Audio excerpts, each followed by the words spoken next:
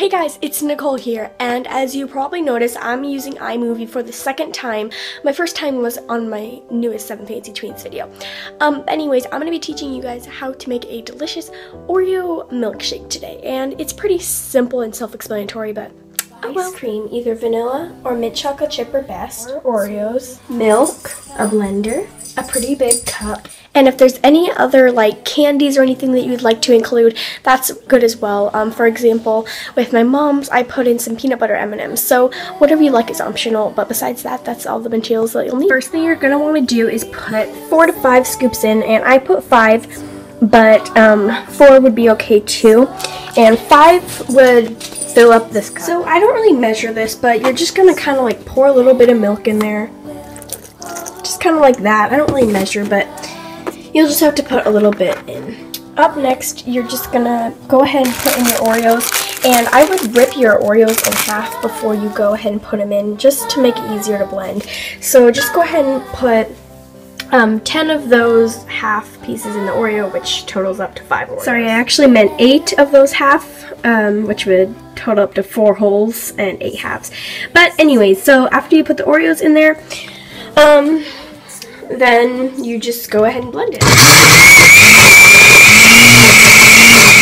So after a little bit of blending, that spoon that I didn't mention to you to have, kind of get out a big spoon and just kind of mix everything together just to blend it a little bit, smash it in there a little bit, and just kind of mix some stuff around, and that makes it a little bit easier to blend. And so yeah, just mix it every once in a while.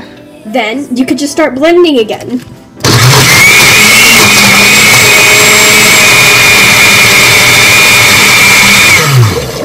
Then, once again, take it out and kind of mix. So, it's kind of going to be like blend, mix, and do that about 3 times. Then, you're going to take it off of your blender, and you're going to pour it into the cup, and you can kind of use your spoon to guide it into your cup if you ever need to.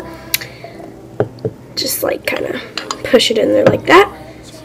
And then you can use a spoon just to make sure it's decently all in there.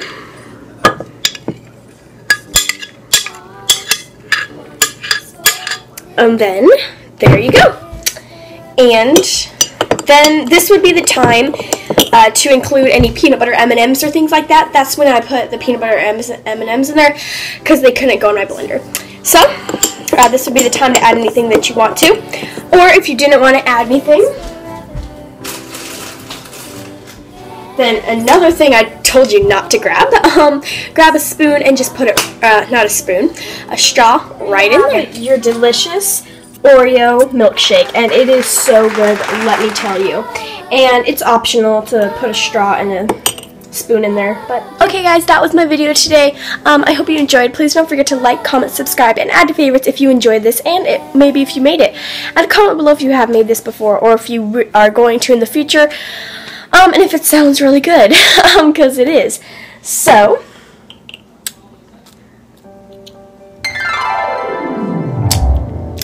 it didn't look like I got some, but I did. It's really good. Anyways, I really like iMovie, so I probably will make more videos like this before. But there are some things that I'll have to use VideoFX Live for.